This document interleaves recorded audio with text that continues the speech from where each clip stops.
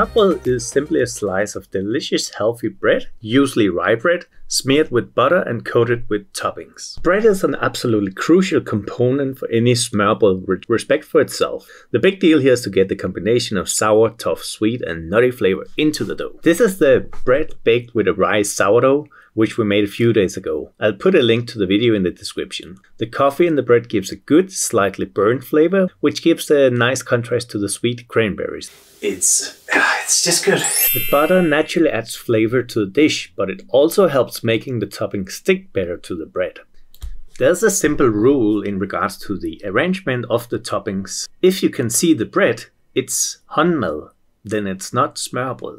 The toppings on the smørrebrød goes beyond the edge of the bread, so actually what I'm making here is a Håndmad, not smørrebrød. However, a good rule of thumb is to let your customers know what they put in their mouth by making sure that everything is visible on the plate. Nice little portion, like that. Beautiful. Then you take half an egg. You can see the mayo, you can see the egg in here instead. So as garniture, I want it to look beautiful. Let's make another one, put it up here. I want to see the salad, but we also want to see the bread lay nicely.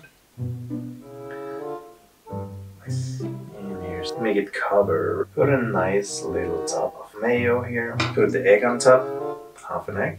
A little bit of decor, why not? And this is for the flavor. This is all for the flavor. Everything is for the flavor, of course. However, you know what I mean. And salt. Pepper. Don't forget it.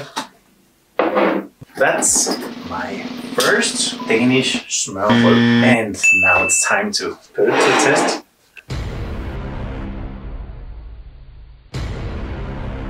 Ta-da! Now it's time to taste it. This is a moment I've been waiting for. How are we even going to approach this, right? That's a good question.